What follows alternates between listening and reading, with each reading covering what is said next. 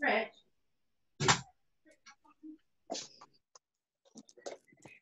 Oh.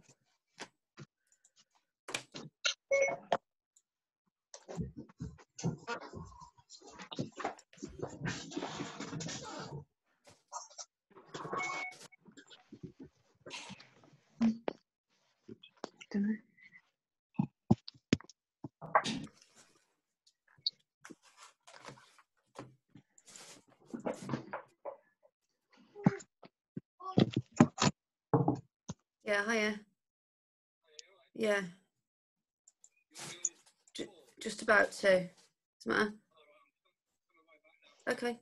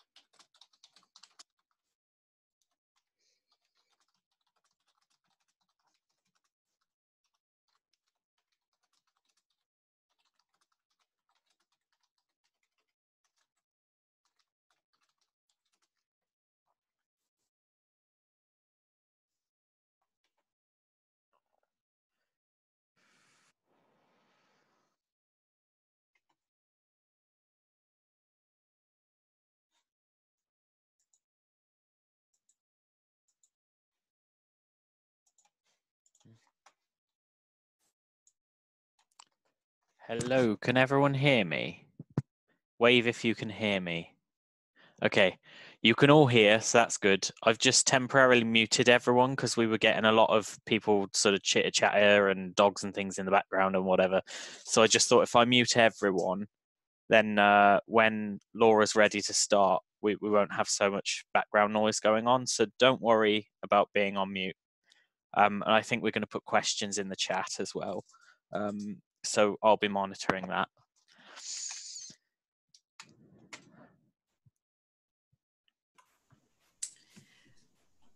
Okay, so hi everyone. My name's Donna Jones. I'm waving at you. I think most of you have probably been emailing me backwards and forwards throughout the week. So it's 11 o'clock now, so I think we'll get started. I'd just like to say welcome to you all and thank you for joining us. Today's presentation, Laura is, she's our specialist palliative care social worker. She's going to be starting off the presentation, and then we have two other of our family support team, Andy and Rebecca, joining the presentation as well for you.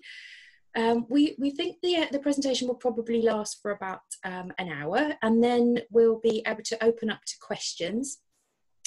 You will see that we, as Carl mentioned a moment ago, Carl's our administrator that works at St Richard's Hospice, and he has popped everybody on mute just simply because we can tend to get quite a lot of background noise and feedback and things. But if you have any questions, you will notice probably down the bottom of your screen, if it's a laptop, or often up in the top right hand corner, there's a few little dots. If you hover over that, it will open up the chat facility. And what that is just sort of a messaging facility that enables you to write any questions you have, any thoughts, any feedback that you want to add as it's in your mind, and then we can go through that afterwards. We'll have probably about an hour or so for that sort of open discussion and conversations. We are expecting probably about 100 participants, so as you can imagine, that's a lot of people for a lot of chat.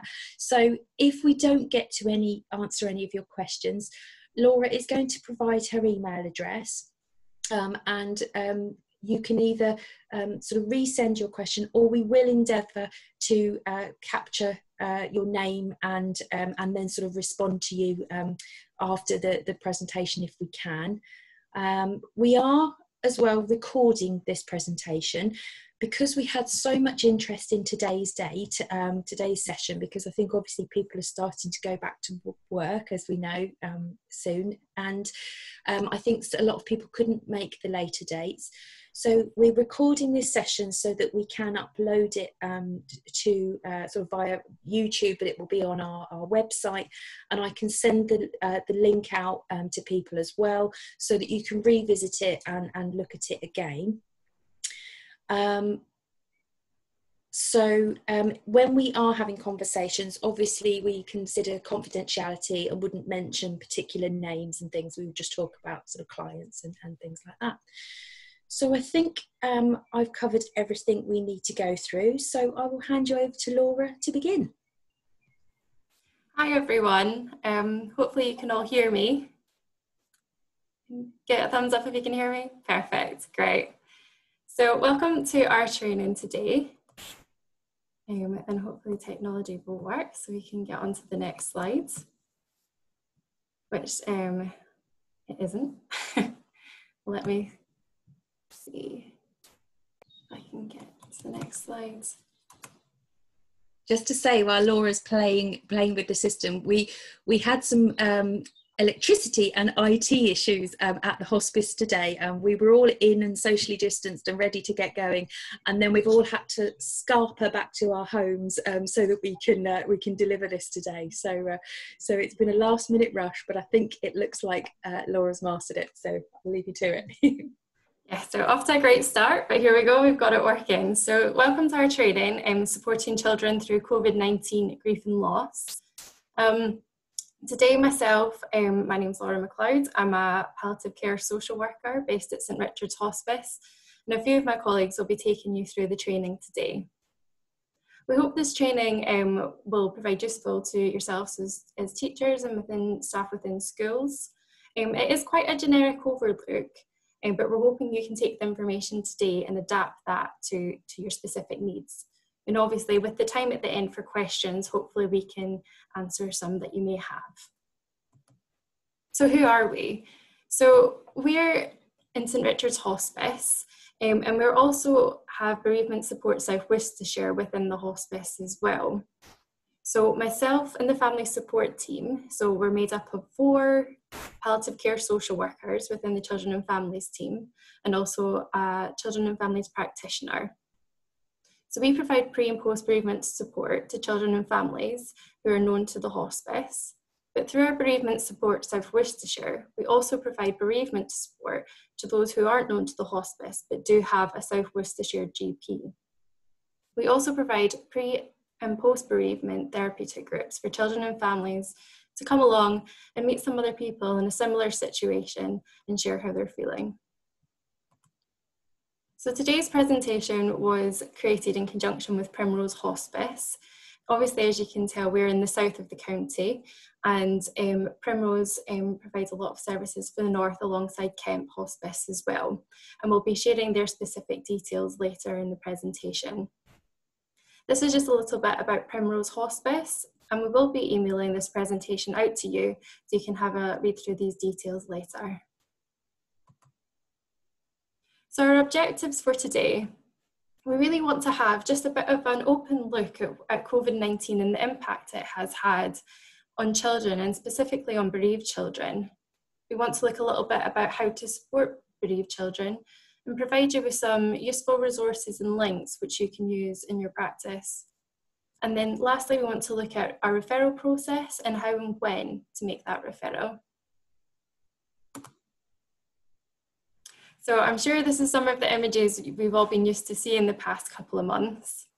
It's unprecedented times, as is a common way of describing it. There's been a massive amount of intense media coverage. As you can see here, the sort of headlines that we're not used to seeing, a lot of conversation around death and dying.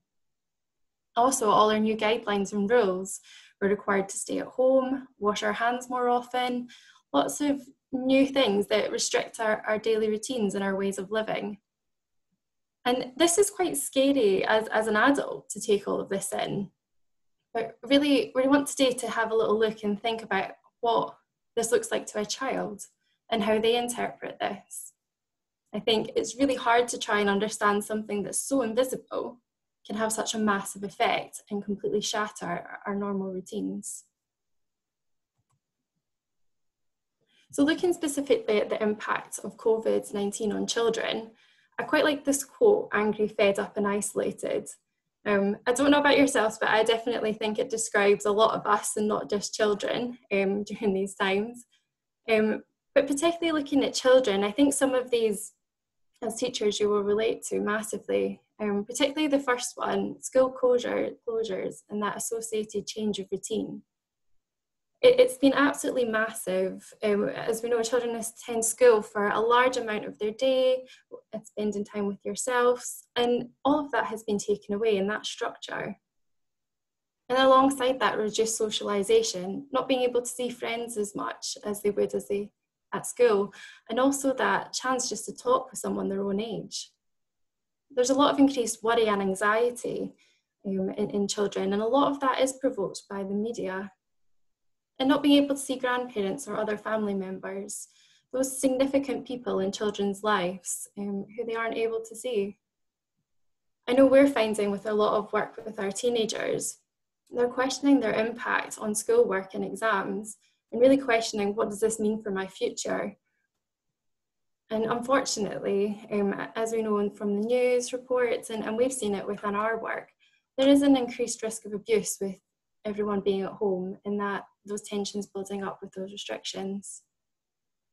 And then, unusually for children, there's concern for parents' health and potentially concern for their parents' jobs as well. Furlough is a new word really to a lot of children, and it's adding that layer of security for their parents as well. There's an impact on separated families and families who are co-parenting. Who will the child live with?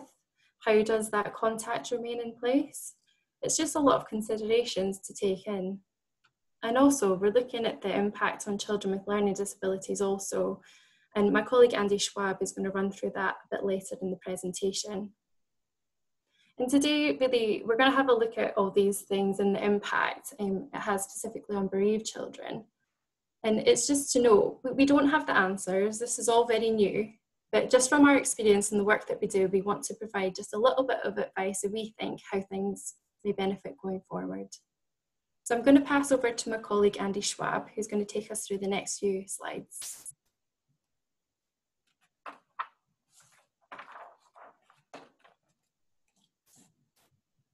Okay, I'll wonder if Andy is here. You're with us 2 minutes. Good morning, can everybody hear? Laura, Yes. if you can hear me. I can hear you, thank you. Excellent. Good morning, everybody. Thank you very much for coming out, as it were. My name is Andy Schwab. I'm a social worker at St Richard's Hospice. And the opening quote that we have here is one from Winston's Wish, which is a charity based in Gloucestershire. When Mummy died, I felt as if I'd been hit in the tummy by a car. If I hadn't been told she would die, I would have felt that I'd been hit in the tummy by a bus. And that is, I think, a powerful quote. But I think it depends on how you use it as to how useful it can be. Now, an awful lot of the people that we support through St Richard's Hospice, not necessarily with COVID, but across the board, will say things like, well, I can't stop what's happening from happening, so how can we plan for that? And my response was always to, I look at it for the example of any other massive event that's going to happen, be it a birth, be it a wedding, be it moving house, be it changing job. So, for example, I have a daughter, and when I knew I was having a daughter, I went to NCT classes, and I went to like all the baby shops, and you shop for it and stuff like that. Now, when I was handed the child, I still went, didn't know what to do, lots of panic. However, if I hadn't have had that information in advance and been handed a child, I can guarantee you that my response wouldn't have been as good. They'd be absolutely blown away by a lot of the responses that children have to these things. But what I think we can evidence to you today is that preparation for these things can be really, really supportive for children. Could we have the next slide, please?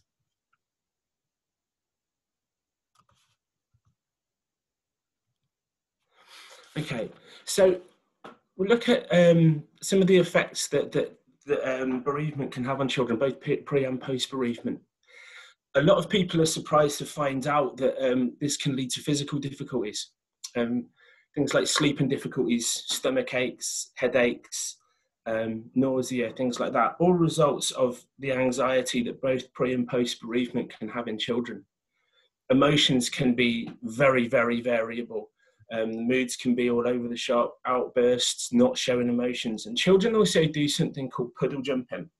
Puddle jumping is not quite what you might imagine. What it means is that children, both pre and post bereavement, will jump in and out of their grief.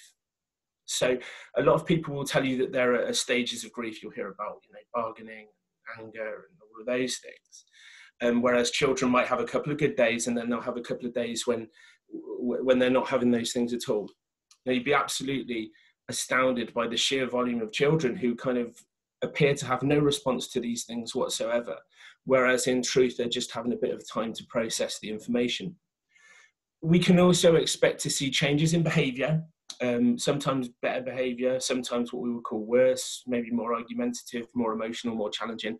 We might see regression, we might see loss of skills as well. So, for example, we might see differences in the way a child behaves, performs with their schoolwork, for example.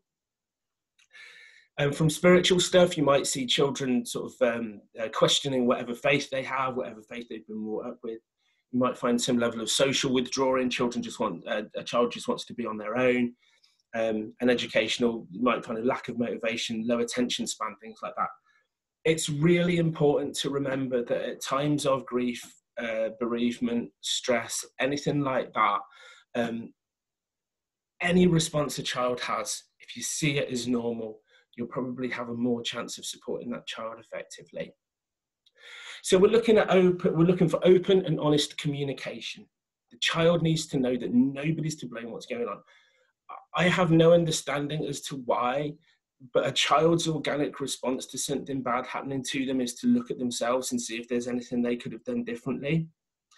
Maybe to make sure that our support is age appropriate and that our expression of feelings, we give the child a safe place to talk, to discuss what they're feeling. They might not want it, but it's important that they know it's there. There's a lot of memory work and things like that, but I'm sure Laura and Rebecca will talk to you more about that. Children who have these things in place do tend to have better outcomes. The research has shown us that. So in terms of children with learning disabilities, cognitive disabilities, autistic spectrum conditions and things like that, a lot of the themes when children are finding things difficult, particularly if a child's maybe come from a foster care environment, a care home, things that are sort of connected with having such disabilities. It's very, very important for children with these disabilities, and I think this spreads into neurotypical children as well, is the ability to be able to control and predict their environment. Okay, so there's an importance on structure, there's an importance of sameness, consistency, knowing what's going to happen, knowing what's not going to happen, what time am I getting somewhere, what time am I going home, where am I sitting at lunchtime, what am I eating, all of those things. Children rely very, very much on structure. We all do. Now, there is very few things that are as disruptive as grief and bereavement or a death anytime, particularly in times of COVID-19. So what we have to do when we're supporting children is control the controllable, focus on what we can do, not what we can't do. Because it's the easiest thing in the world when we're supporting a child who's just been bereaved. I mean, I know most of you are children, but most of you teach children. We're social workers. I'm sure there are parents, uncles, aunties, brothers, sisters, grandparents watching this right now.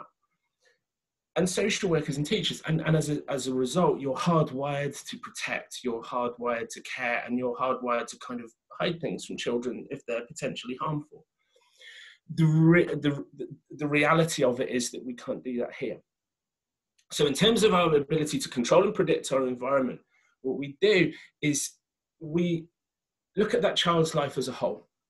Okay, now at time of somebody dying, we do have the sense of loss, we do have the sense of grief, we do have the sense of bereavement, but what we also have is the sense of chaos, of loss of our routine, loss of our structure, and all of those things. Now, I know at a time like this, when you're supporting a child, you kind of go, oh my God, it's so sad, I really empathize, what am I going to do?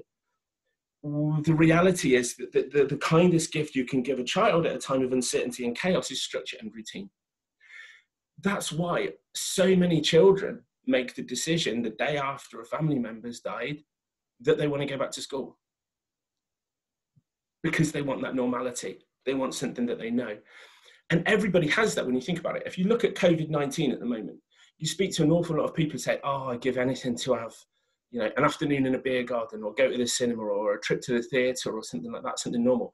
I'm not hearing many people say, oh, I'd give anything for a 2-week all-inclusive trip to Honolulu right at the moment. Because it's a time of chaos, it's a time of uncertainty, and as a direct result of that, people are craving normality. And children are no different. So if we can offer that normality and that structure at times like this, we have a significantly increased opportunity to support a child with their grief and bereavement. So can we hide details and protect the person from them? No, we absolutely can't. What we can do is promote consistency of message. So what I would always recommend you do, particularly when you're supporting a child with a learning disability or autism, is make sure that our message is consistent. If we're saying that we want normality and structure and consistency in life, then we need that with communication as well. So whilst we've made recommendations about how you'd support a child, what we have to do is make sure that we're saying the same things as the parents are saying the same things as each other, the teachers are saying the same things as the social workers, etc. Because what's really, really harmful for a child at a time like this is to find out that information from somewhere else, or to find it out in the wrong way, or find out in a way that's unpleasant. So what we do is we make the implicit explicit with our language, which I think people always think that if they're using explicit language, they can't deliver their message compassionately, and that isn't the case. So, for example, if you said something along the lines of, I'm really sorry, your granddad has died. His heart has stopped working. The doctors did everything they could to bring him back to life, but they couldn't, and he's died. That's an explicit message. It's an accurate message, and it was also delivered compassionately. So with our language, we avoid things like passed away. If somebody's gone away, they can come back. If they've fallen asleep, they can wake up. If we've lost somebody, we might be able to find them again. So we use words like died. It's a word that we shouldn't shy away from. We make the implicit explicit, but we ensure that our delivery of message is done compassionately, empathetically, but it's explicit, it's clear, and there's no lack of clarity. Because if there's lack of clarity, a child has a tendency to speculate, and if they speculate, they'll get things wrong. They create a vacuum and cause more problems for the child. So that message can be delivered explicitly. We avoid that uncertainty in our vocabulary. We highlight the importance in retaining of structure. Children need that. You'd be amazed. I mean, for example, we run day after death meetings on our inpatient unit, where family members will come the day after the death, or maybe 2 days after the death, and will support with the funeral and things like that. You'd be amazed the amount of people who, for example, have lost a husband or a wife and turn up to that day after death meeting without their wedding ring on, because they've had time to process what's going to happen. They've had time to think about the bereavement that they're going through. So when somebody actually dies, they're a significant way along the bereavement path. They've had time to think about it. They've had time to process it. So that's why we promote a message of clarity to children, because ultimately they're going to find out these things anyway. So that's our responses. And making an explanation or evidence of what death actually is. I certainly know of many children with autistic spectrum conditions that have actually physically needed to see a body of somebody to understand death.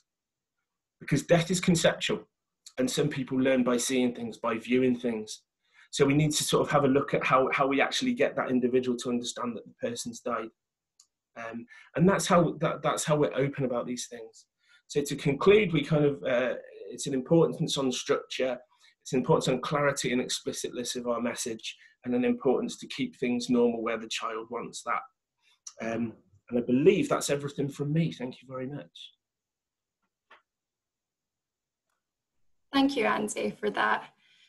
So considering what Andy's spoken about and that importance of preparation and how someone can be further along the bereavement process if they have more information, when we're really looking at COVID-19 and bereavement, it blows it out the water, really.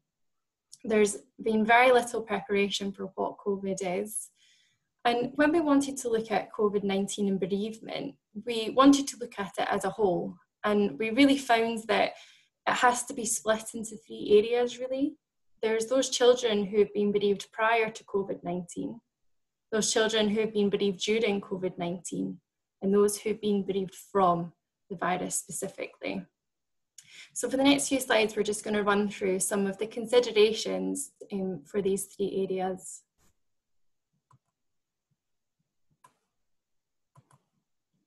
For those children bereaved prior to COVID-19, again, that increased media of death and dying is really coming into play.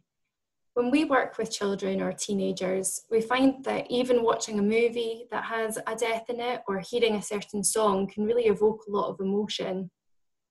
So right now, it's unimaginable having it coming in from all these streams, whether it's on the television, on the radio, or on their social media feeds, and that constant reminder.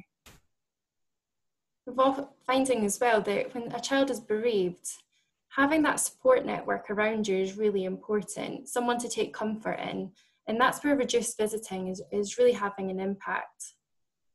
We find that children who are bereaved as well can begin to question their mortality and the mortality of those around them. If, say, a child is bereaved of a parent, they will question if the remaining parent will die. And that is a normal response.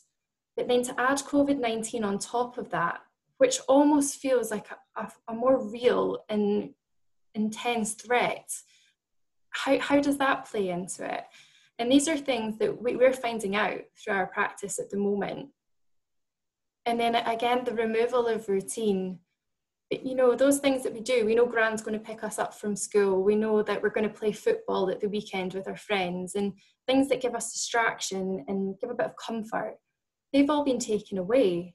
So those 4 ideas really provide a structure and a way of helping to move through the grief process. But COVID-19 has just changed all of that. So then looking at those who've been bereaved during COVID-19, not necessarily from the virus, but have experienced a death of a loved one during this time. Again, we're seeing things like social distancing. In those immediate few days after the death, having someone around you, having a hug is so important. And again, that's been taken away. Also, the intense media coverage makes it feel like there's no escaping from it either. And with this one here, lack of specialness, it can sound a bit strange to say that about a death, but really, with the amount of media coverage going on with COVID-19 and all the conversation, someone might feel that their loved one's death could be overshadowed by COVID-19. And then most importantly, the absence of rituals. This is something that we have seen a massive effect on children and families and adults. Not being able to have a funeral as they may have wanted has been unimaginable and caused so much additional distress. Having a funeral can act as a sense of closure, a sense to be with your loved ones and to celebrate someone's life. Not being able to have it say the way they wanted with as many people. We've seen the pictures of crematoriums with very few attendees. We've heard as low as 5. I think it's starting to improve, maybe a bit more now, but that is still a very low amount. And we're finding that a conversation we normally have in our work is whether a child should attend a funeral or not. And we found that that's a choice and a conversation. The research tells us the children who are able to attend funerals do have a sense of closure and a sense of inclusion in the day. But that choice has been completely taken away. With those reduced numbers at funerals, it's very unlikely a child will be one of those attending. So we're really looking at ways within our work how we can help families to mark the day for those children, whether that's lighting a candle, saying a poem, and finding quite creative ways so a child can feel that sense of inclusion. And then we move on to the final slide in this section, which is bereaved from COVID-19. Now again, this is very new, and we are still seeing and will continue to see the impact COVID has had on bereavement. I think it's safe to say we're going to be looking at very complicated grief for those who have been bereaved from the virus. And this has been taken from Winston's Wish, who have a great website and great resources. And they've looked at the following areas to see what they think is happening and what we're starting to see within our work. So again, you've got the social distancing, the impact of that, the fear and the separation, and the lack of support structures. We've got that lack of specialness and the absence of rituals.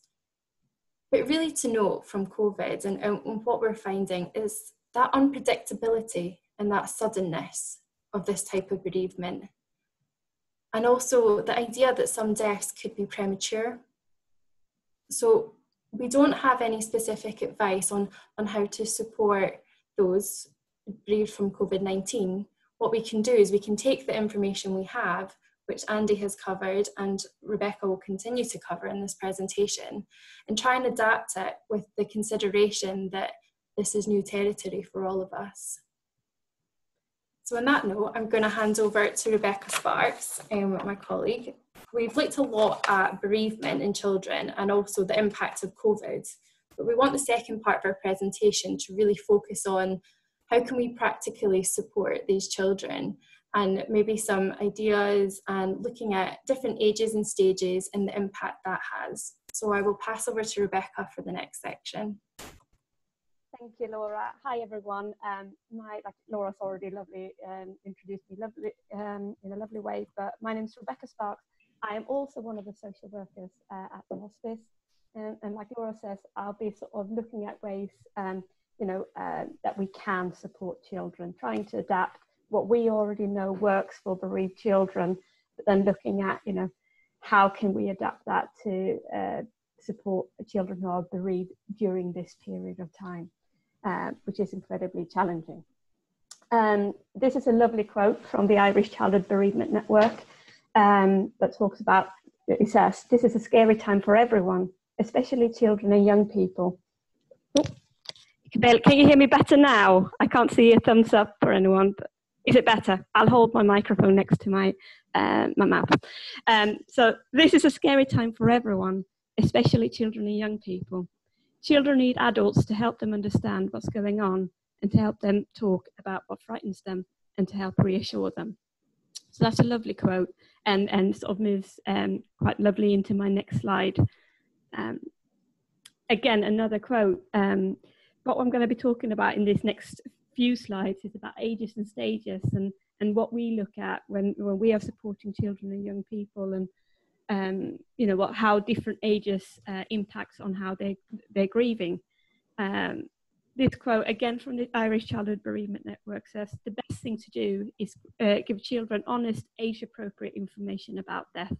Helping children understand death and grief will vary depending on the child's age and development stage. Now, I'm sure that all of you will already be aware. Obviously, it is important to remember that what I'm talking about now will be a rough guide. Children, of course, develop faster or slower depending on their situation and their circumstances. So, you know, take my information, you know, not with a pinch of salt, but, you know, it can be flexible. So yeah, next slide, Laura, please. Thank you. So we're looking at sort of 3 to 5 year olds. And before I even start, again, I probably should have talked about this in my slide previously, but like Andy said earlier, what we often encourage people to do, it doesn't matter what age the child is, but it's always to speak with parents, you know, to find out what does the child already know, you know, how do you want me to support your child in school or whatever, wherever it might be. What we often find is that children will ask questions, and I've had many teachers that I've spoken to and supported, you know, who might say, you know, that children are asking, you know, questions that they don't know how to answer. Or, you know, sometimes it can be quite a direct question, and that can be really difficult to know what to do with. And we always suggest, number one, talk to parents about the situation, but then also answer age appropriately, and not to overwhelm children with too much information. So we want people to be very open and honest, but we don't want, you know, children to be overwhelmed. So we might often talk about giving information in you know, small little chunks, just to make sure that children are sort of able to process the information that they're receiving. So going on to the sort of younger years, so 3 to 5 years, these are some of the things that we are noticing. So that, you know, when they're sort of between 3 and 5, they might not be able to fully understand that death is irreversible. So they will have a little bit of an understanding of death, but not a full. Rituals is incredibly important for children of this age to help cement what's happened. And this might be several events. So it might not only be the funeral, but it might be other things to mark that event. Now, you'll notice a theme, and we've mentioned it previously, throughout all the ages and stages, rituals are incredibly important. So like Laura said previously, finding different ways when children aren't able to attend funerals is really, really important. Whether that is, you know, getting children involved, laying something, you know, giving some, you know, a person who's attending a funeral something to put by the coffin. You know, there's lots of different ways to do that. But yeah, I think it is just important to remember, you know, the importance of rituals. A child of this age might also be talking about the dead person. So for parents and for adults, that can be incredibly difficult. It talks about here often that lack of synchrony between parents and child's grief patterns. And Andy talked previously about that puddle jumping. You know, children often go in and out of their grief. So 1 minute they're really happy and the next they're really sad. And parents who are grieving can find that incredibly difficult. You know, we're talking about a person and they're reminding them of maybe something that they're struggling with themselves. If it's the loss of a parent, it's not unusual for a child to seek out replacement parents. They might be to a school teacher or a teaching assistant. You know, you might get the question, will you be my new mummy or will you be my new daddy? You know, we hear that quite often. Sleep problems can be normal for children of this sort of age. Magical thinking. So Andy briefly touched on this earlier, but thinking about, you know, children often worry that what they've done, that they're directly responsible for their their loved one's death. So it's something that they've done, or you know, something they've said, and that's resulted in that person dying. And I think this is important, that these children are given the language and emotional context that they can use to communicate about the person who has died. So it's all about giving that direct information, avoiding the sleep and or losing someone, and just being very open and honest with that child in an age-appropriate way. So looking at the next sort of stage, it's about roughly between 6 and 8 year olds. I briefly mentioned this on the previous slide, but you know, they might say and act as they feel. They're very outspoken, you know, asking direct questions, sometimes incredibly difficult questions to answer perhaps. But we often, like I said previously, it's just about being open and honest. And it's okay to say, I don't know, or that you will go and find out. You know, it's fine to say that. I think often, you know, it's our reaction and our response, our natural response to want to give an answer, but sometimes we might not know, and it's okay to say that to a child. You know, I don't know, but I'll try to find out. Separation anxiety might be a big one, particularly if you lost a parent. You know, leaving, you know, it will be that worry about maybe the other person might die as well. Crying is obviously common. You know, maybe having some physical symptoms as well of their grief. You know, conserve security of self and others. So that's when I talked about, you know, they might worry about other people around them dying, or they're starting to realize, you know, that they themselves might die. And certainly during this situation that we're experiencing at the moment, you know, obviously that's becoming more real for children. They're hearing more about death or dying, and they're sort of realizing that, or worrying that they might die. And that's incredibly hard. So it's offering that reassurance. They might talk to the dead person, and that's completely normal. You know, possessions are important. So later on, I'll talk about some of the things that we might do with children, memory work that we'll do. And that's really important and really helpful for children of this age. And they enjoy remembering, they enjoy thinking about their loved one who's died. They might feel happy thinking about, you know, happy memories. And you know, at the bottom of the slide, obviously says that children will need someone to clarify thoughts and feelings and reframe events and build self-esteem. So if we're looking at sort of 9 to 11 year olds, again, I mean, they all sort of go within, you know, hand in hand with each other, but reactions can be really intense. You know, the need for to participate in rituals. So if that's not a funeral, what can that be? Can you do something at home, you know, to mark an event? Fears of other losses. That, you know, when I talk about fears of other losses, I don't only talk about the possibility of other people dying, but it could be losses. So it might be moving schools, or it might be losing friends. You know, it could be anything like that. And of course, with the situation at the moment, a lot of children are actually, these fears are reinforced. They're actually reality at the moment. So adding, you know, COVID to it, someone who's already been bereaved, is incredibly difficult. Schools are very important. You know, the learning, the routines. You know, children of this age, you know, they need that, and obviously not having that at the moment it can be difficult. They might be worried about self or others. You know, they might identify with a person who's died. They might have anger and aggression. That's not unusual. So your feelings are coming out in behaviour. They might find it difficult to concentrate in school. We often hear that. You know, trying to focus on school when you've got so many things in your mind can be incredibly difficult. Limit setting is important. So those routines. So, you know, making sure that you have those routines, and actually there's some rules and boundaries. So someone might be grieving, but that doesn't mean that you shouldn't have the routines and rules in place. You know, that's what it talks about at the bottom. You know, these children need information and structured opportunities for emotional expression. So between 12 and 14, again, participation in funeral rituals is really important. Not only attending, but being able to contribute, being able to maybe make decisions about songs being played. So although someone might not be able to attend the funeral now, you know, they can still be involved in planning that funeral. It might be limited what you can do depending on the situation, but they can still be involved.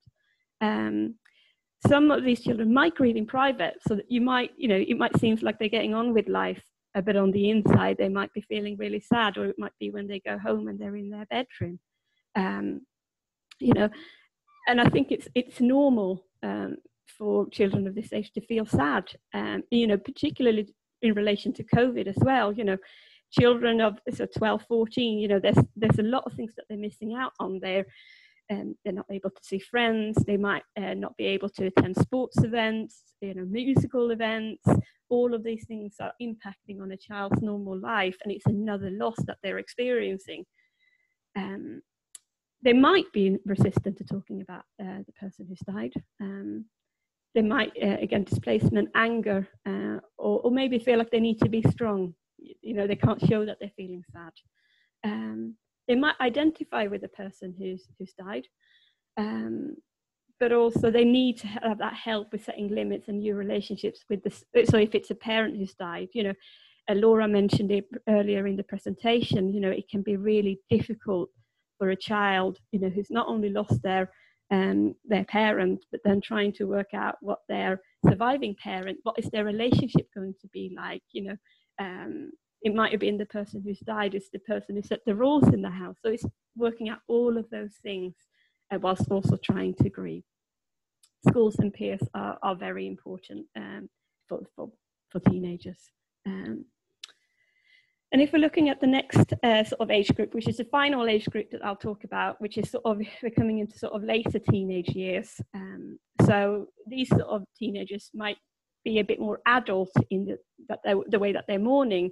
They might come across as thoughtful and realistic a person. So if someone is, going to die, they might be more realistic about it. But in terms of the mourning process, it's also important to remember that they're still teenagers. So they can be quite intense. Feelings can be overwhelmed with their feelings. They might have all of these emotions, but don't know how to cope with them fully. Might be angry. They might be aiming anger at a surviving parent or a loved one, and it's got nothing to do with them. They're just sort of getting that anger out at them, and that's normal. And they're able to mourn the person as an individual, but there might also be concerns about living up to expectations. So it might be expectations of the person who's died, wanting to do well in their GCSEs or A levels or wherever it might be. And sometimes teenagers can feel quite overwhelmed by that. They might idolize the person who's died. And that sometimes can be really difficult for parents to cope with. The surviving parent, if it's a parent loss, that they're idolizing this person who's died, and that and maybe being quite angry with the surviving parent.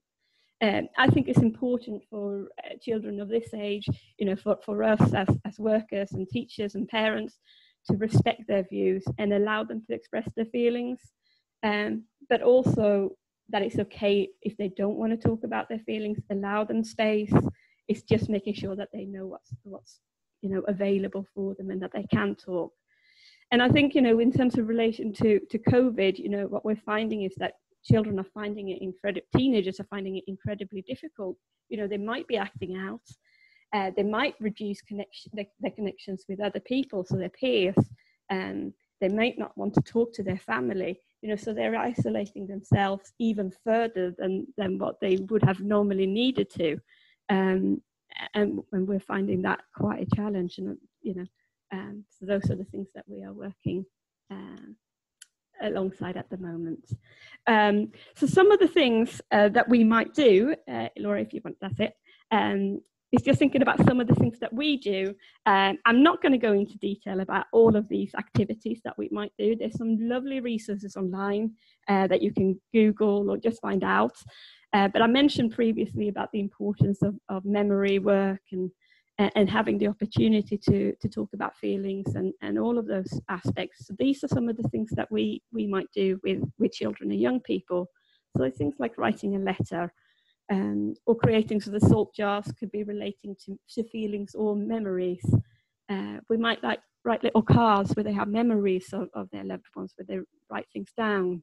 We might make a memory book, a scrapbook with photos and information about the person who's died in memory boxes. And those are things that they can keep for a long time. So even, in 20 years' time, they'll be able to go back to those things and think about some of the happy memories that they have with that, with their loved one, and reminding them. The other things that we do is lots of worksheets and workbooks, photo frames, again, linked to memories, dream catchers, if children are finding it difficult to sleep. And that includes, worry dolls might help for sleeping as well. Being worry dolls or worry monsters, where children can, tell their dolls, their worry, so they can write a little worry down and the worry monster will eat it. So those are some of the things that we do, but you can find lots of information online on some of the resources that Laura will have put down at the end of this presentation. There's lots out there to support you as schools to help children. So we've already talked about some of these things. So some of the things that we need to consider during the COVID-19 situation, the importance of marking a day if your child can't attend the funeral.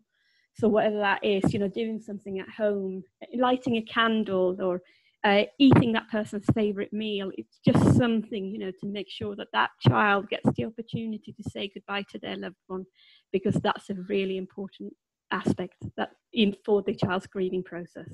They need to have the opportunity to say goodbye. And as schools, you can support children, particularly bearing in mind, if they have had someone die. It's just being mindful, I think, of, funeral. So a child might come back the next day, they might be straight into school because that's, their safe space and where they feel comfortable. But actually being mindful at some point later on in the future, there will be a funeral. And actually at the moment with what's going on with COVID-19, there might be a funeral at the moment, but most people seem to be delaying things a little bit. So they're actually having a memorial later on in the year, when the lockdown has eased, when the families can get together. So there is a possibility of maybe almost like a delayed grieving process for some of these children and families. The importance of creating a sense of technology, via, connection via technology. So I saw someone commenting in the chat about obviously some funerals being live streamed. Part of creating a sense of connection. Of course, that could be the funeral if families feel that's appropriate. I would probably sort of explore that a bit more with the families. But it's a really positive way that people can still feel connected. Reassuring children that no one is to blame. I've mentioned this briefly before, that magical thinking. But even with this whole COVID situation, of course, children are often talking, washing their hands and saving lives. And children where there might be a parent who's died from COVID might be wondering, have I done anything? Have I not washed my hands enough to cause this? So it's trying to reassure children that they are not to blame, because it's often children will go into that sort of situation. Maintaining routine as much as possible. So even if a child isn't going to school, how can, what routines can be put in place in school, or when they're going back to school, possibly some in a couple of weeks' time, what routines can be put in place so that child is coping through this situation. And prioritizing open and honest communication. I think that's key to everything that we talk about today. Is just about communication. I think what we need to remember is that children are not only experiencing, the loss of a loved one, or a loved one dying, they're experiencing a number of losses, and that's incredibly difficult. So yeah, just something to bear in mind.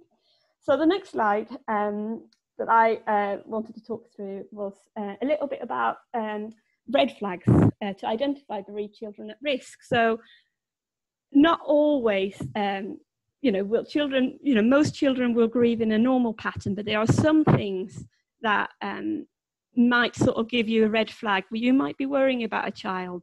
You might feel like actually they need some additional support. You know, what can we do to put this in place? So that might be persistent difficulties in talking about the dead child or the ill parent, you know, if it's someone who's poorly. It might be, you know, uncontainable and persistent aggression. They might be really angry. You know, they might be taking that out on their family and friends. You know, they might have persistent symptoms of anxiety, or they don't want to go to school, or that extreme clinging. So that's attachment, isn't it? Not wanting their parent or carer to be separated from them. They might have some physical complaints, stomach aches, and those sort of things. They might have sleep difficulties or nightmares, you know, prolonged, you know, so long after a person has died. It's not unusual. I wouldn't say a red flag if someone has a nightmare when something has recently happened. That's not unusual, but if it continues to happen and it's having a negative impact on that child. Maybe changes in eating patterns, so that could be undereating or overeating. Maybe you know, social withdrawal, so not wanting to talk to their friends or their family, and that's prolonged and again having a negative impact on that child. Difficulties in school or a serious decline in academic performance.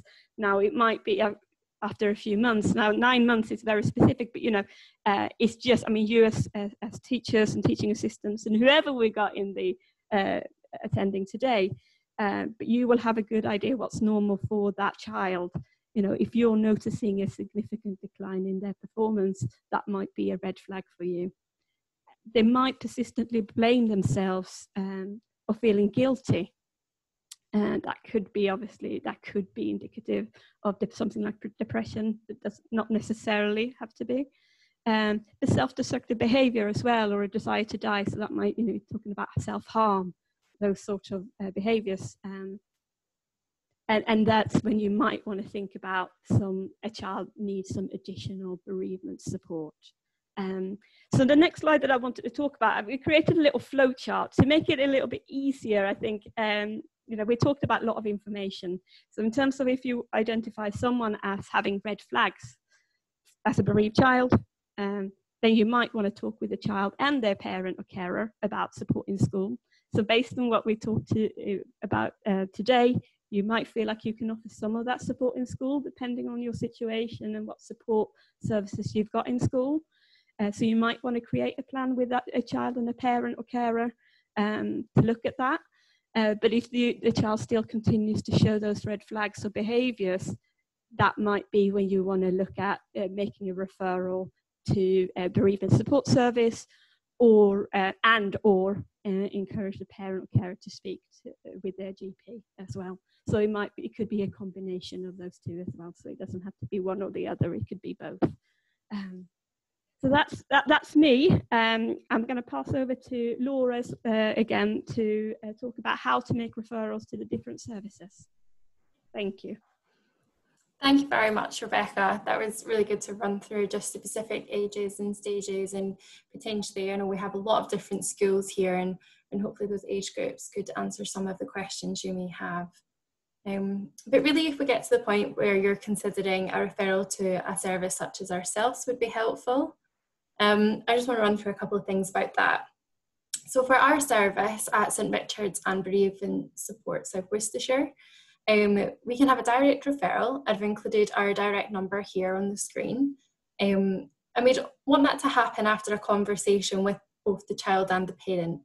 It needs to be something that a child wants to engage in and wants to access support. So we can progress with the referral as well, and we find that particularly with teenagers.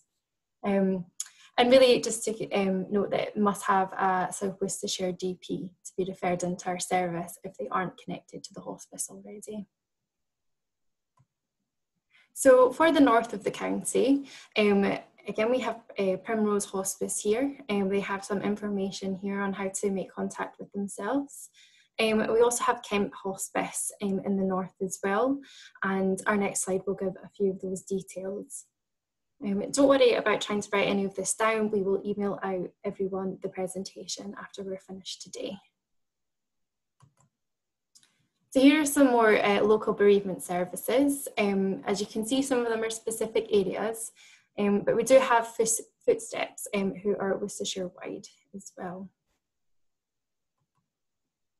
And here are some national bereavement services as well that you can access.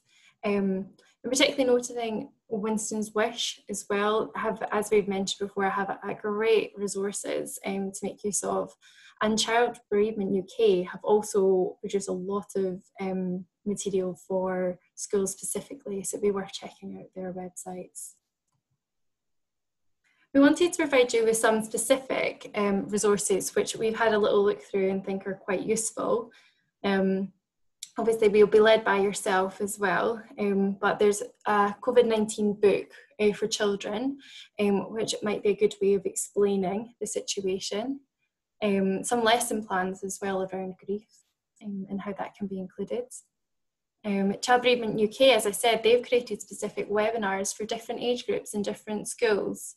And they've also have a growing in grief awareness framework, which can be used as an audit tool for schools to mark themselves against. And here we just have some more as well, which you can be able to access and have a little look through in your own time. This is one resource that we did want to look at in a little bit more detail. We thought it was quite a good resource for children and teachers or teaching assistants, whoever it is, to use. Often we find having these conversations and starting them can be quite difficult. So having a prompt there is really useful. And this one could be used online. It has tick boxes, or it could be printed out and ticked. But it's a way of children maybe putting into words or down on the page what kind of support they would like if they're going to have difficulty voicing that. So this is just a little bit of a tool that you can use.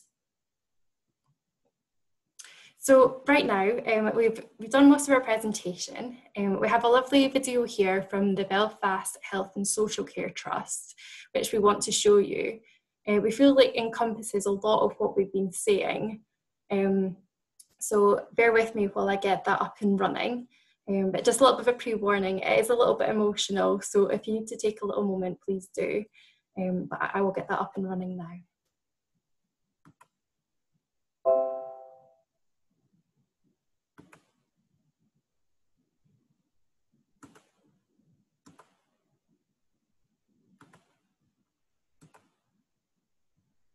If Rebecca and Andy could give me a thumbs up to make sure you can hear it when it plays. Saying goodbye when someone special dies. The world feels very different right now. I can't leave my house. I can't see my friends. I can't go to school. And I am feeling sad.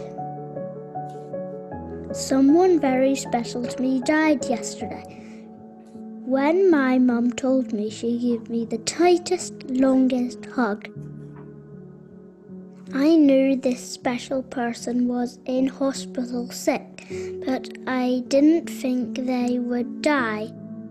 The doctors and nurses did everything they could to try and make them better. Mum said they tried really hard. I wished I could have gone to the hospital to say goodbye, but I wasn't allowed. Mum and Dad couldn't go either. We were all very sad. They were not alone. The kind nurse sat with them and held their hand.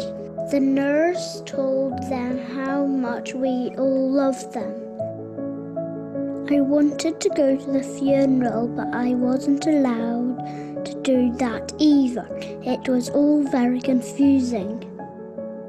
I chatted to my mum and dad, and they helped me feel better. We wrote letters, and I drew a picture of the beach. This was their favourite place to be. We cried. I wished I could have hugged them. This was our goodbye. Today we are going to find lots of photos of us having fun together. We are going to make a book and fill it with stories about the times we shared together. I miss them so much. Mum told me that when someone dies, they can never come back. But this doesn't mean that I will stop loving them. They will always be very special to me and will live in my heart forever.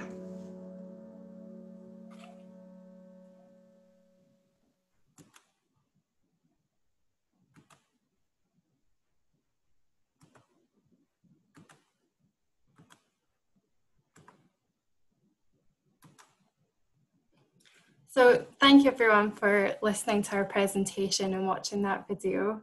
It even got me a little bit there as well. I'm sure it did you. So our final thoughts, really, just to end the presentation, just to sign off, is really, as we've said multiple times, is using that clear, honest and age-appropriate information. We'll find sometimes children will act older than they are in age, and sometimes children will regress and act a bit younger. And really what we ask is that it's child-centred. Yes, take our information, but really focus on the child themselves and what they're showing you. And if you can, within school, if you have that time and that support, allow children the time to talk and be listened to. And use the resources and books during support as well to help prompt that. And also, trying to have a bit of fun whilst remembering. I think it can be easy to think that supporting a bereaved child is going to be really sad and difficult, and yes, it might be, but when a child's recounting memories, say doing some memory work as Rebecca described, they can recall some quite funny memories, and also that person's sense of humour as well, and you can actually just bring a bit of that laughter into it as well, which is really important. And finally, just to be there.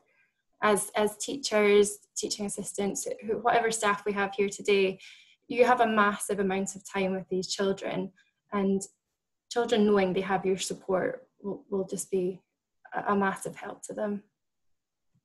And our last slide is just a little bit of a reminder. We appreciate you have extremely difficult jobs and the coming months will be difficult. So just to try and look after yourself as much as possible.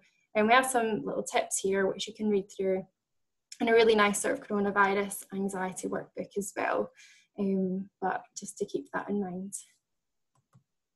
So thank you very much. We hope you've enjoyed the presentation today.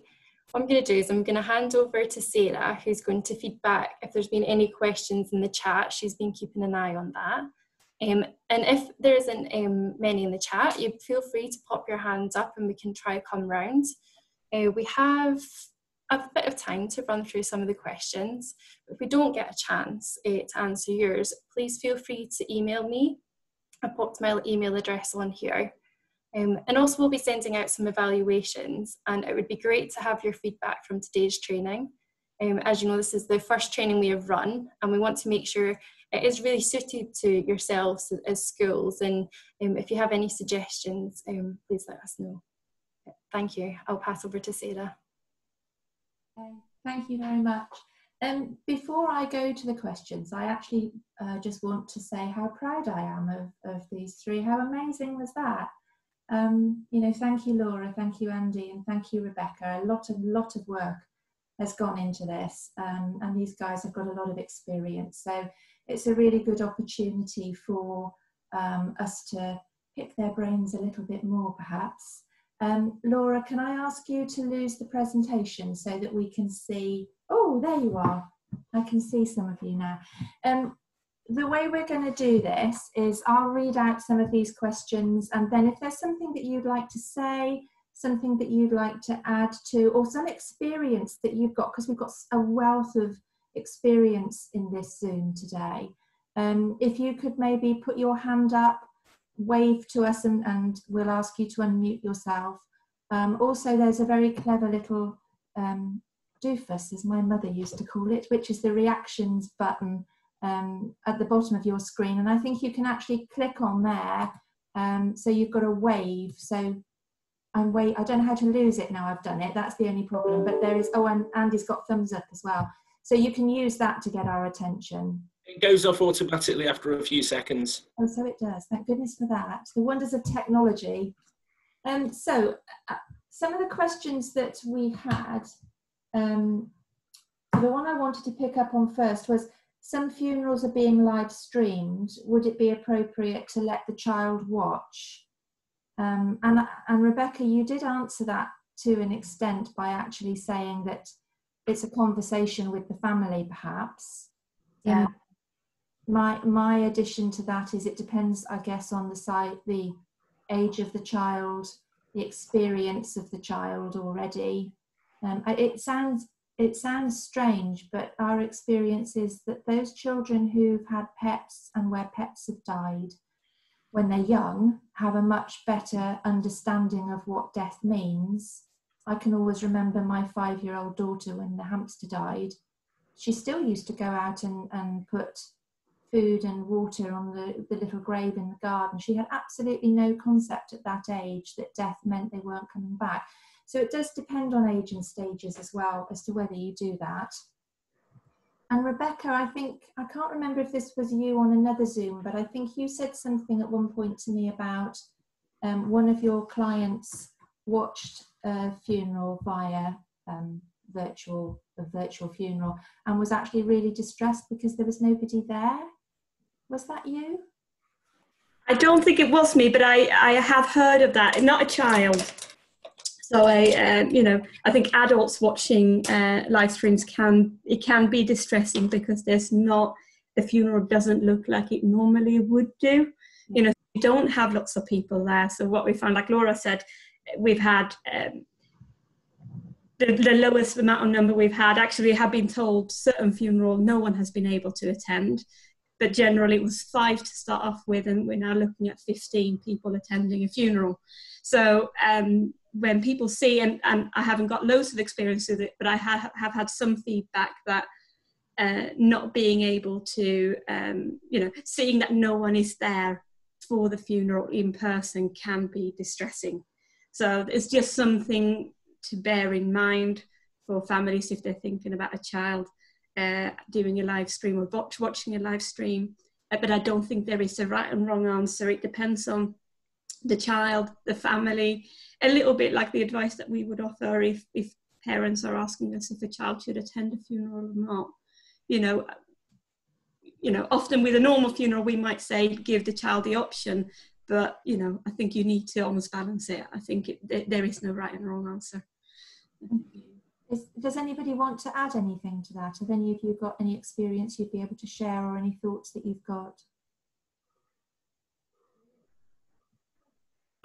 I can't see all the pages, so I'm relying on my team to shout out if they see anybody waving wildly.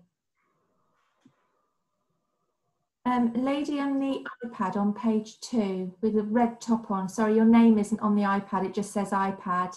Would you like to? I'm muted you now. Thank you, Rebecca. It's because it's my husband's iPad. They have their uses. The live stream can be made available for 28 days afterwards. So it might be worth having that facility enabled. You have to ask for that within 3 days of the funeral. Okay. Because then they can watch with the rest of the family, perhaps. It might be a more supportive way of seeing it, and then they can talk about it together. Thank you. That's really helpful. I wasn't aware of that. Thank you. Jodie, you had your hand up. Yeah, I attended my auntie's funeral near the beginning of lockdown, and it did really stress me out that no one was there. There were 2 people that we could see there, and me personally. And what we've done in our family is we've agreed that when all this is over and we're allowed to get together, we're going to have like a remembrance ceremony. And I don't know if that's something we could give ideas out, that we could have some sort of thing with the children where all the family do get together and share happy memories and share stories and look at photos together that are happier, because even though the funeral had to take place at that time, which meant no one could go, it doesn't mean that that's your only time to say goodbye, does it? Absolutely. I think that's a really interesting idea, and certainly experience I've had over the years is that schools, when there's been a death in a family, they've talked with the family, they've talked with the children, and they've taken on board, you know, maybe planting a tree in the grounds in memory of somebody, or having a plant of some sort, or even doing an assembly in remembrance of a person. So it's being able to have those really open conversations and finding something that fits with your school, because you'll all have different ideas and needs, and also fits with the children and the family itself. So thank you, that's important, Jodie. I think if I could dip in there, it takes an immense amount of wisdom and experience to actually say what I think is distressing when you see a funeral that's only got 5 people at it, and actually knowing the difference that that a lot more people would actually want to attend. It's just they can't. And oftentimes it's very difficult to kind of say to somebody, look, you know, it's very sad, but it's not your problem. You don't own that. But it's really important to consider and accept that there are people who would like to be at this funeral, and it's just that they can't be, you know, because of circumstances. And we're hearing so many people at the moment who are saying things like that. You know, it is distressing, but when all this is over, we're going to have a memorial, and we're going to do this properly, and we're going to give that person the goodbye and the send-off that they want and they deserve. And it's postponed in many ways and not cancelled. It's just really important that I think throughout the whole of this, and there's no easy way to do it, it's about ownership of problems and having an understanding of controlling what we can control and accepting the things we can't, which is hugely challenging when you're talking about a funeral with only 5 or 8 people at it. But it's important to look on the positives, that something can be done. It's just going to have to wait, unfortunately. Yeah, and that's really hard, isn't it? Thank you, Andy. And Mags has put up on the chat, you probably have seen this, which kind of backs up what we're talking about here. She says, my friend passed away. There were only 8 people. I personally found it very upsetting that he didn't get the funeral that we would all like to have given him. And absolutely, it's just so hard, isn't it? Because even in death, those of us who've had children or know people who've had children, we have a birth plan. It can go out the window, but you tend to try to have in your head what it is you'd like. And you have the same in death. You know, we work very hard with people to create what we might call a plan for their death. And it's important. And when you can't do that and can't give people that, it has long-term impacts with some people and some families. If I could jump in as well, I think that was really important, Jodie, what you said about having that.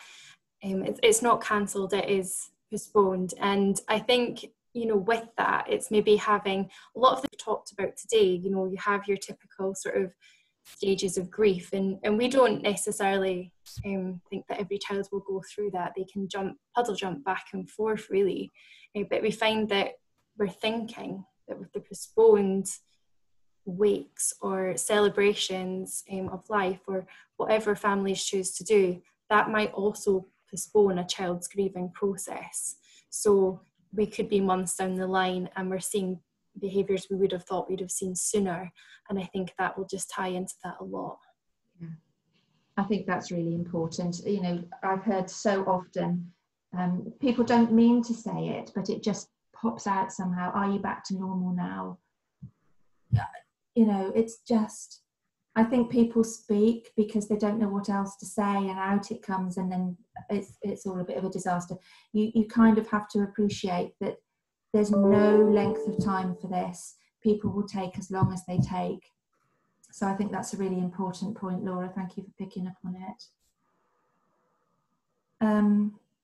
Okay, is there anything else you want to mention on that? Or the only thing that I would like to just plant as a seed in your head. I'm sorry about that. I think that was my dog just got in from his walk. Is when I did some teaching with schools a number of years ago, there was no opportunity from the schools that I was talking with to actually build a policy for bereavement within schools. So there was a process for what you as teachers and teaching staff can go through and actually follow when something like this happens. I mean, you don't need to answer me now, but I'm just wondering whether that's something that you have got, or whether that's something that you might consider actually doing And if you do want to do something like that, if there's any support that I can give you, I'd be very happy to help with it, certainly. Some of you may already have it and you may be able to share between each other. That would be good as well. There's some really helpful resources for schools on the Child Bereavement Network website that offers guidelines to schools about supporting bereaved children, and it goes through stages and processes, so they're really helpful in the resources. If you wanted to have a look at it, it is really helpful. They got lots of resources on there. So I would definitely, obviously we're around if you're wanting any support and advice, but also feel free to look online because there's such good information on there. I see that Claire has just put up on the chat that she's written a bereavement policy which is supported by the Diocese of Worcester. So that would be really helpful. Thank you, Claire. If you'd be willing to share that, that would be really, really helpful. I feel for you guys because, you know, you're teachers, that's what you do and do really well, but you've got to be a social worker, you've got to be a nurse, you've got to be a bereavement counsellor, you've got to be a bit of everything to these children that you're working with and their families as well. It's a massive undertaking, so I admire you for what you do, and anything that we can help with, please remember that we're here.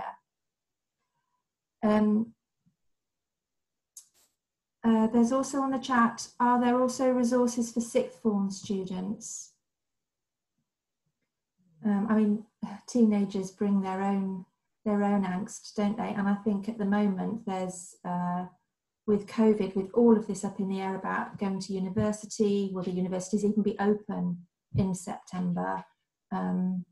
It's really, really difficult for sixth form students. So if anybody knows of any resources that are out there for sixth form students, then please speak up. That would be really helpful to know. We find that sometimes our resources can initially seem maybe like they're aimed at a younger age group, but we do find we can, depending on the child, kind of adapt that to an older age group. One of the things we look at doing is what we call an emotional first aid kit. And for a younger child, that might include things like getting a hug from mum, or petting my dog, going to play football. But one way we adapt that for older children is really looking at it like a self-care kit.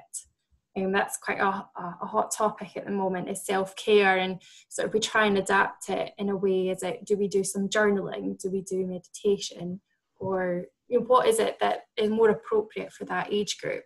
So if there are any sort of older children that you are thinking maybe sixth form, sort of getting towards that uni stage or not, please get in touch with us and we can try see what resources we can adapt and might be appropriate for those. Thank you, Laura. That's really helpful. Okay, I'm going to move on to some of the questions. I mean, as my team were going through the presentation, I was kind of writing some things down that on the chat that came up into my head, and one of them is it's so hard for the families who are grieving. How much input would school have with supporting the family? So I don't know whether any of you could, because that was a question to all of you. I'm very aware that you're there for the children, but I can't help but feel that you're having families pop in and telling you what's happening, and you know, if you're busy, how are you doing that? How will you do that when they're all back?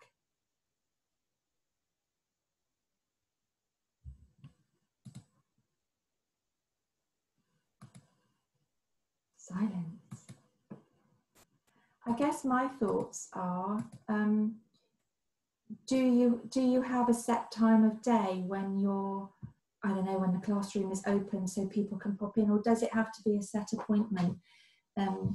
What space do you have in your day for maybe ringing a family who's asked to have some contact with you? It's all of the, because I don't understand how your routine works in school. I'm interested in what you do and how you do that. Jodie. I think that during lockdown and everything, we've been keeping in touch with a lot of children and families over the phone, haven't we?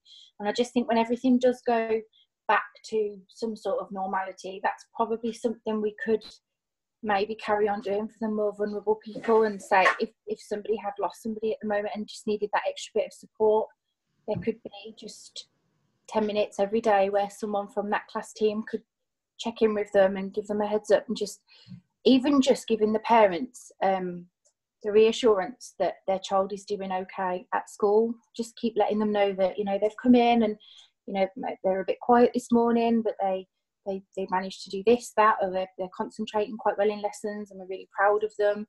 Because when you do lose somebody, that's all you think about, isn't it? But if we can distract them, we had a child that we were supporting that lost his dad before all of this happened, and it was just keep checking in with the mom and keep letting mom know that he's doing all right, he's okay, and letting her know that he's still managing to cope with everyday things. And that's a really good point, Jodie, but also that if that child isn't doing particularly well, or they're not okay, that's absolutely fine as well. It's about, I think, a lot of the time, the reassurance with children and families and things like that, it's about saying, yeah, no, they're not doing very well at the moment. They are struggling, they are finding it difficult, but that isn't the end of the world. I think sometimes, and we all forget this, is how resilient children are, particularly at those age groups. You know, you kind of think to yourself, well, you know, I really want to protect them from this, I really want to make this okay for them, but, you know, they do have a tremendous amount of resilience that I think often we underestimate. The one thing that I hear from, you know, when I work with children that they have found really helpful from schools, and, you know, when they feel really well supported, is that they have a particular person at the school that they know that they can go to talk to that particular person. So it's, you know, one named worker as such. It could be a tutor, it could be someone working in reception, it could just be whoever. It doesn't have to be a support worker, but as long as they have that one person that they know they can go to and they trust if there is anything that they need. That's what I hear from children, that they really find helps in school.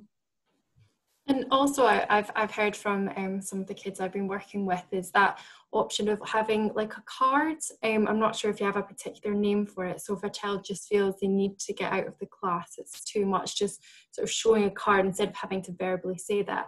I'm sure you'd probably have to monitor how much that was being used, but it is a really good resource. And I think just when that anxiety or that grief just suddenly takes over and we can't plan for it, and children certainly can't, having that way to get out and maybe having identified place they can go as well is really helpful.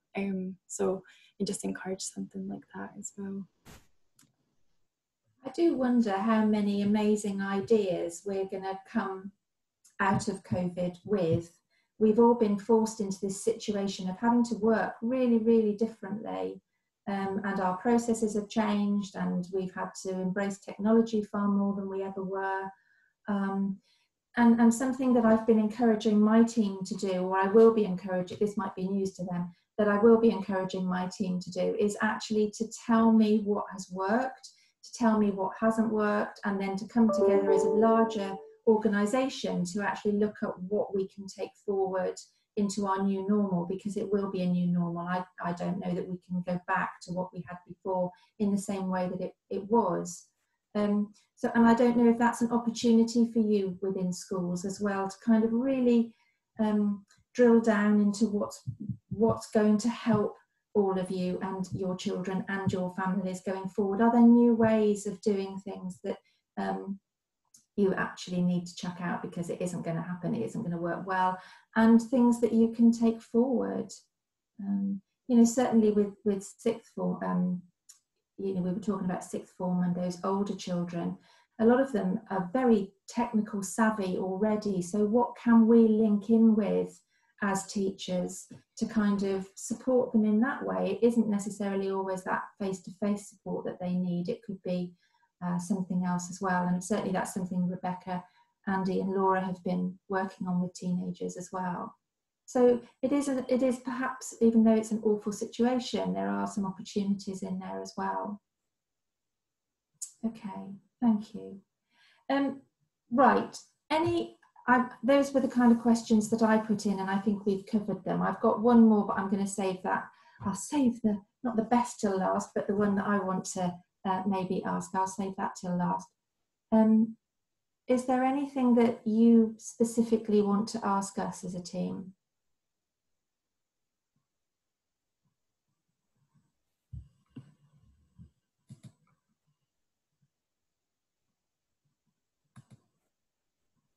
No? Okay. We've got a lady, the iPad. Yes, the lady on her husband's iPad. What is your name? No, we're going to have to ask. I can't hear you.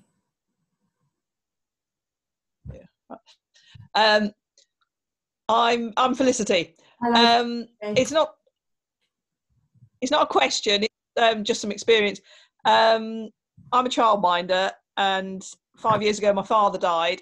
Last year my daughter lost a baby at 17 weeks. So I've involved the children in discussing all of that that's gone on.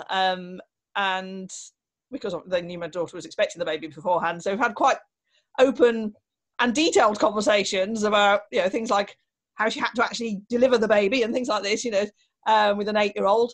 And then when my father died, the 5-year-old at that time was really quite distressed about the thought of him being buried, and was worried about mud going in his mouth and things like that. But because we could have open conversations, he could say that, and then I could discuss the fact that no, he was in a box and that sort of thing. And I took him to where he'd been buried. He was very disappointed that he couldn't dig up the coffin to see, and things like that. But it's not being surprised at the things they want to do or the things that they are worried about. I could have got really upset. I didn't. My dad had had a long life, you know, this sort of thing, and they'd known him a long while, and why wouldn't they want to know about those sort of things? But being open with it in relation to my family, hopefully they will then find it a lot easier to talk as and when anything happens in their own families. They have since lost a great granddad, and we did have a few chats about that. But you know, just things like that. We've got pictures of my tiny little baby grandson around as well, so that, you know, we just include everybody in, and pictures of my dad, so they know they're still in our thoughts and things. Thank you. So just that sort of thing. Yeah, no, thank you so much for sharing that, because oh gosh, there's so much in there I'd like to you know, sort of build on and share with you. But I think part of what you're saying is when people have died, we take them forward with us. They you know, they're in our hearts, and that memory work that we do and that you will possibly be doing with children is so important. So thank you, Felicity, for sharing it, and that open, honest conversation, because it's something that as a society, we in our culture, our culture, we don't always do very well. It's not our comfort zone, is it? So being able to have those open and honest conversations, it's not always the child's difficulty, it's our difficulty with that, because we try to protect children from what we're uncomfortable with and what we think might upset them. So that was so brave what you did, and thank you so much for sharing it, because I do think that's ever so important. Thank you. I think in relation to that as well, if it's something that we're not used to talking about, you know, looking at what COVID's done, it's brought death and dying into the media and into a lot of people's lives. Children are being exposed to it a lot younger than what we would expect, really. And with that kind of magical thinking idea where children can sort of maybe blame themselves or have that, it's really important that we sort of can feel comfortable to talk about that and really just consider the impact. And I think as you said, Felicity, I think children can come out with things that totally astound us and make us panic. I know I've had some moments where I felt really nervous that a child is what's said and don't know what to say back, and it's going back to that point of saying, actually, I don't know the answer right now, but I'll find out. And it's really then maybe just talking with parents and things like that about the language they're using with the child as well, so you can link in with that. But as I said, don't be afraid to say, I don't quite know the answer, but I'll get back to you. Yeah, I think I'll tell you a funny story. I think as teachers and school staff, you will appreciate. My team can stop listening because they've heard it so many times. But when my son was 4, he went to school for his first day.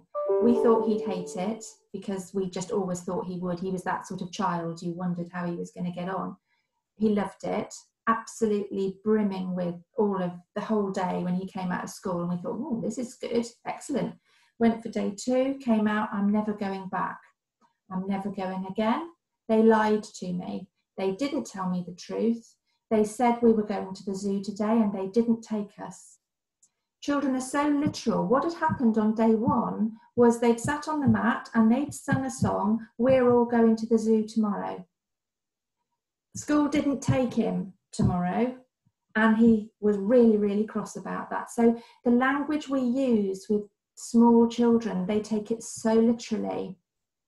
If you say somebody has gone to sleep after they've died, they will expect them to wake up.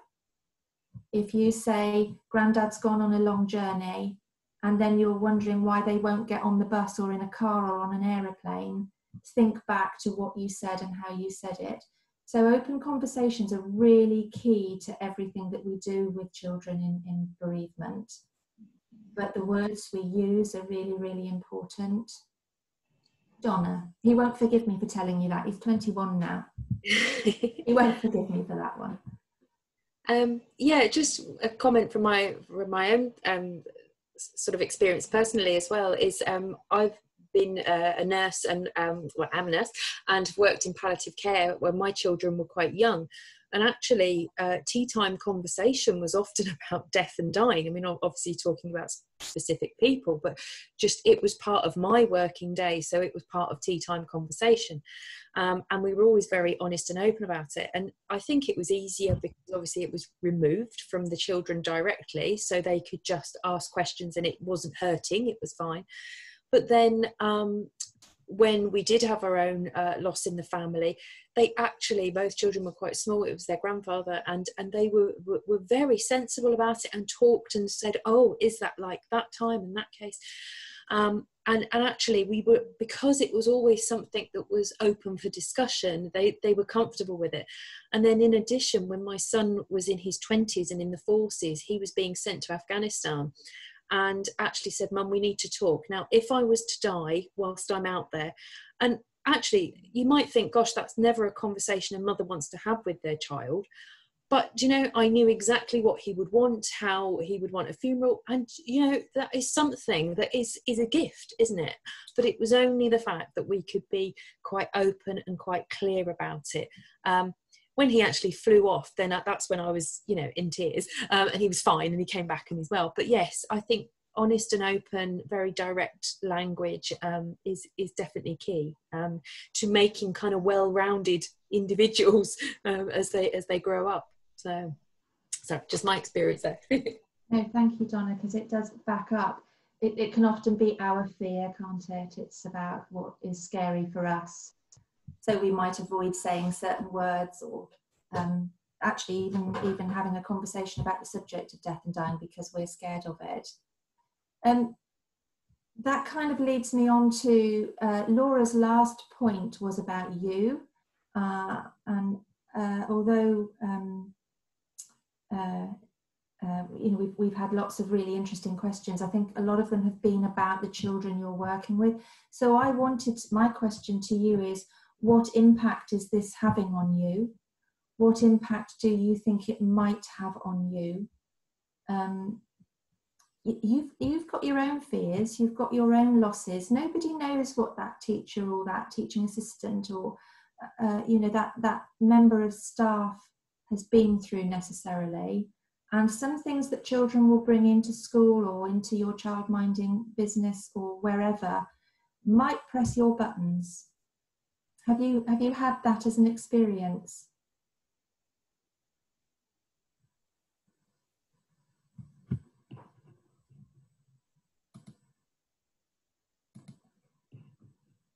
Nobody's speaking to me. I did actually go into a school once to support a child whose mother was dying, and it took me 2 more visits to actually get past the teaching team. It was quite interesting. I was kind of, they had so many concerns themselves that they were really struggling to support her. because of their own experiences. Some members of staff had had losses themselves. Some members of staff didn't know what language to use and what to say. So before I could actually start the work with the child, I needed to work with the teaching staff and the school staff to support them, to support the child, because we can't always be there. You're the ones who are always there.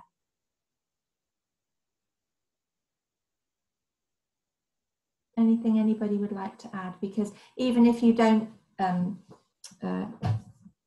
answer, what I would like you to do is to go away and think about how you're going to support yourself, how your school or your organisation can support you. What networks have you got? We've talked about a first aid kit for children. There's nothing wrong with having an emotional first aid kit for yourself. It's really quite important, actually. There's quite a lot of things coming up on chat. Laura, what were you going to say? I think if there's not too many more questions, if there's anything you want to ask, but not in this forum, because I understand there's a lot of people here as well, my email address is on that last slide. Please feel free to email. If there are a few, I might send them some of my colleagues' way as well, so it'll be one of us that replies. But just really, we want to thank you for your interest in today as well. You're in a very unique situation as schools, and one of the first people to go back to sort of normality, if you want to call it that. And we hope that we can support you, and other bereavement services in the county can support you as much as possible with that. So whether it's a question for yourself or a question about a child, please don't hesitate to get in touch with us as well. That's great, thank you. Some of the comments that we're having through on chat, I'll just read those out quickly. So I don't know who this is from. I don't know, it's from iPad. So is that Felicity? It might, yes, she's nodding at me. So my daughter is in the NHS and I've got her last wishes saved on my phone, prompted by the COVID crisis. Again, it's about having those very brave, very scary conversations, but if you can stop, if something awful were to happen, at least you won't have that regret because you'll know what people want. So that conversation is so important.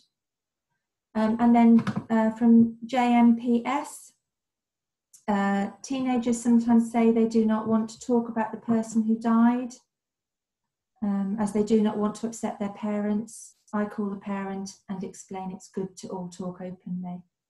It's difficult, isn't it? I had a family many years ago where the girl was, she must have been about 15, and they had younger children in the family. It was dad who was poorly, and school knew nothing about dad's illness because she kept school completely separate. She had to have that safe place to go where it wasn't discussed. She didn't take it there.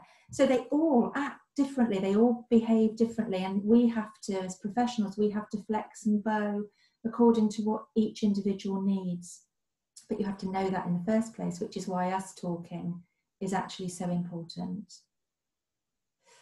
Okay, so if there's no more questions, I don't know whether Donna, whether you want to round it up or whether you want me to. Well, I suppose last words from me are just to say that obviously we can send out the link because we have been recording this.